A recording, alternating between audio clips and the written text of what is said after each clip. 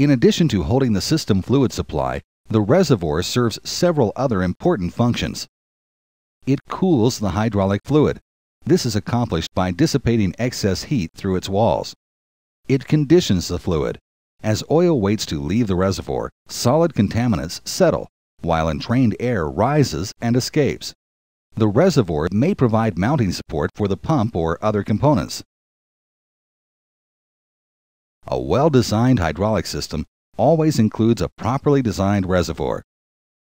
An industrial reservoir should include the following components: a baffle plate to prevent returning fluid from entering the pump inlet, a cleanout cover for maintenance access, a filter breather assembly to allow air exchange, a filler opening well protected from contaminant ingression, a level indicator allowing upper and lower levels of fluid to be monitored, and adequate connections and fittings for suction lines, return lines, and drain lines.